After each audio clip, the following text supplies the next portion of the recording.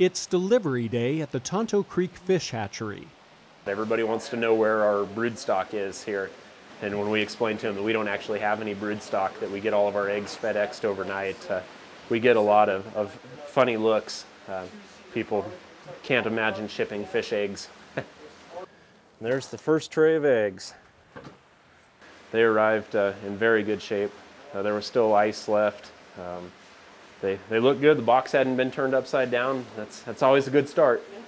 This order should have been 203,000 from Ennis National Fish Hatchery in Montana. We're rehydrating the eggs right now.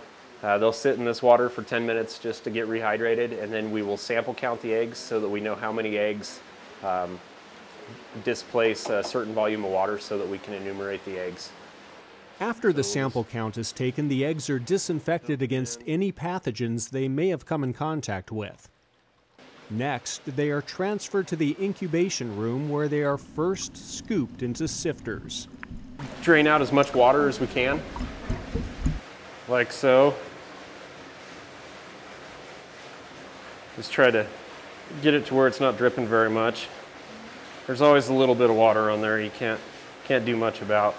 And then from here, they will go into the measuring cup, and we'll put the eggs into here until we get to 1,000 milliliters.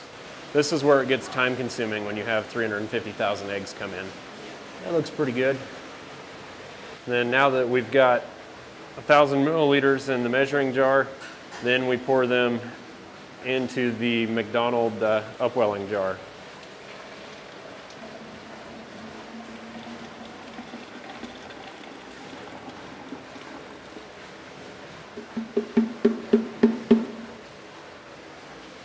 Once the eggs are evenly divided among the cylinders, circulation tubes are attached and the pressure is adjusted to give them just the right roll.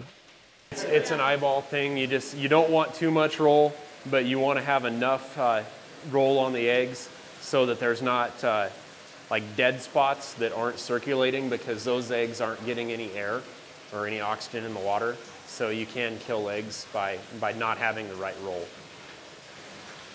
It'll take about 10 days for them to hatch, and they will actually hatch in the jars. And once about 90% of the eggs are hatched, at that point we will take them out and put them into our sac fry troughs. And from there, they'll absorb their yolk sac, which takes about another 14 days. And once they've absorbed all of their yolk sac, then they'll swim up to the surface and they're ready to start feeding. And that's when we start doing our feed training. Then it will take another 15 months of care and feeding before they grow to 10-inch rainbows ready to be released into Arizona's streams and lakes.